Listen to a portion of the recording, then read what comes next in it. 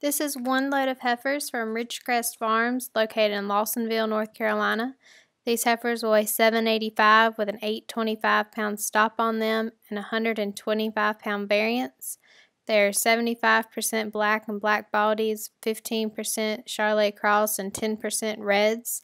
They are all medium frame, 95% ones, 5% 1.5s, carrying just a medium flesh. These heifers have been backgrounded here at Ridgecrest Farms. They were purchased as 4 weights from local farmers. There is 1 to 2 with a blue eye and 1 with tipped horns.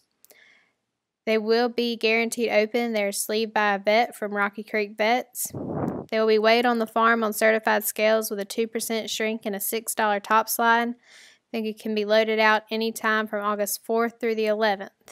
They're getting a little bit of corn silage, wet corn gluten, and soy hulls, along with pasture, hay, and minerals.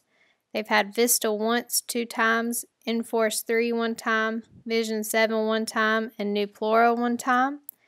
They were implanted with Ralgro over 100 days ago.